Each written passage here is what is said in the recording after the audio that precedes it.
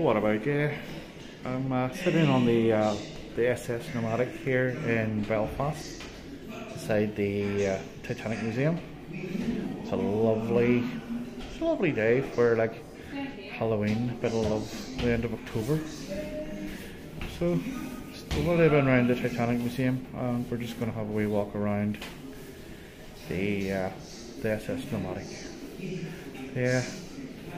Nomadic was a tender ship that was used to take people out from Cherbourg to the Titanic whenever it docked in France, before it went off to Queenstown, or what's now Cove, in Ireland, before it headed out into the Atlantic.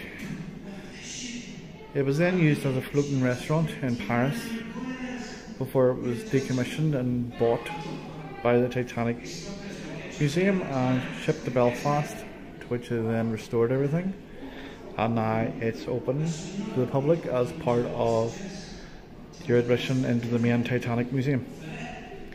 So we'll just get up and we'll just have a wee wander around and we'll just see what we can see.